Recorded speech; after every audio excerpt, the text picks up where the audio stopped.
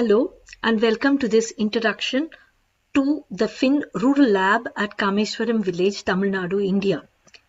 Now, our vision is to make all rural and urban zones clean and healthy places to live in. And towards this vision, our mission in the Rural Lab is to support and motivate the local community to make Kameswaram village a model one. What does that mean? It means using toilets instead of defecating in the open. It means having all public places clean instead of the present state where various fields and parts of the beach are used as a public ground, public dumping ground, and to practice proper community waste management instead of burning or burying waste, which even the panchayat team does after collecting the waste from the village. The idea is to therefore try out experiments to help the community and share the knowledge generated with the outside world towards the Indian and also the global development agenda of circular economy. So we have 6 core activities which I will go through now. The first is to improve the water and waste management infrastructure, because unless there is access to water, access to functioning toilets, public bins and household bins, how can you practice efficient hygiene behavior? Secondly, we also are going strong into environmental education. This is called the Green Academy project to change value systems of future citizens. So we are intervening in creches, primary schools, middle schools, and we are also inviting university students to engage with us either through online internships or in-house village internships.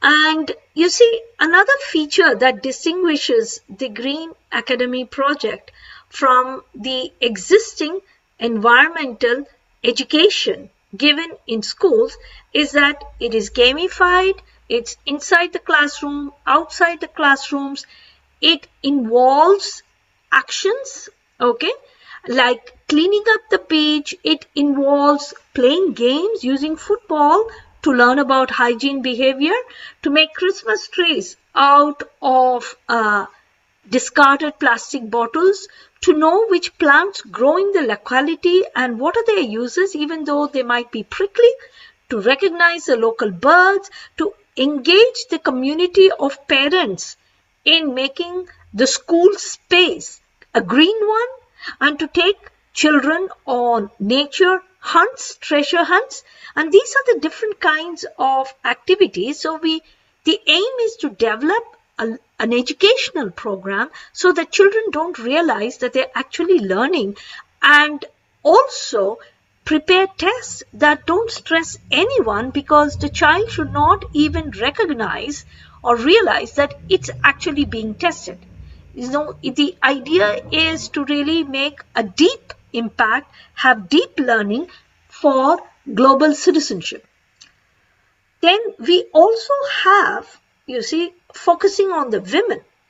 We have various classes that will help their employability skills and basically their status in the village. I've forgotten to put that in addition to cycling, there will be motorcycling and scooter classes. And spoken English is the language of power in many parts of the developing world, and there is no access to learning this language in the usual schools, though all the politicians and public servants, not to mention corporate heads, send their children to private schools where English is taught right from kindergarten.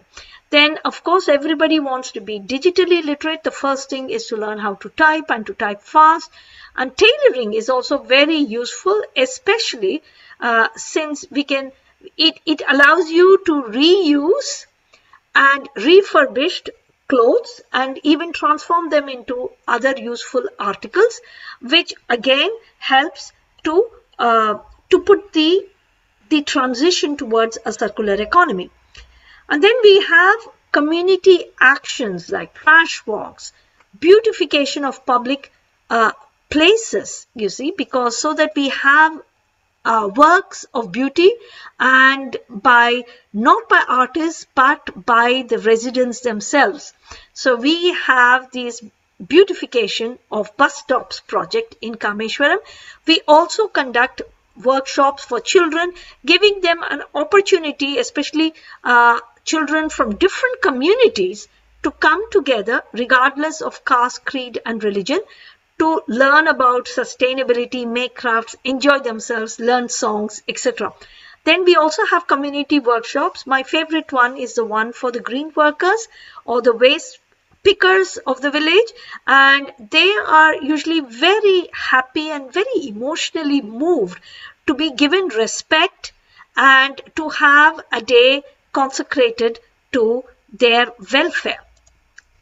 And then, of course, community actions also require timely actions for emergencies like the COVID pandemic, where we have been diffusing information on vaccination measures to take. Now we'll be doing one on Omicron, and we walk the talk by setting an example for which we have been recognized.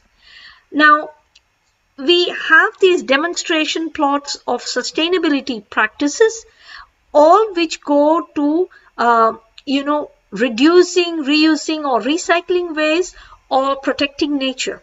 So we have effective microorganisms to facilitate composting, and also used to clean toilets. We all practice composting, myself included. These beautiful mats are made from waste cloth given by tailors, which would otherwise go to landfills.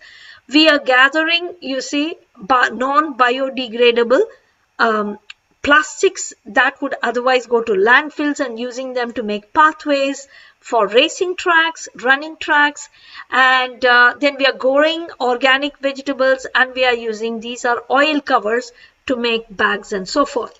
All again towards sustainability, transitions toward the circular economy. Then we are also doing community research. So far I have been doing research for my academic articles, but now the idea is to really help the government have a better vision and better understanding and more robust data on the status in the field by ourselves engaging citizens and training them to take measures and to fill in the indicators required so that we have a good idea of the status of water, sanitation, waste management and hygiene behavior at the village level. So thank you very much, and hope you will continue to support us. Hello, I am Abhishek Pathak. We hope you enjoyed getting to know us. If you are interested in working with us, then you can contact me at 8709369285, or you can drop an email to pintrust.india@gmail.com. Thank you so much.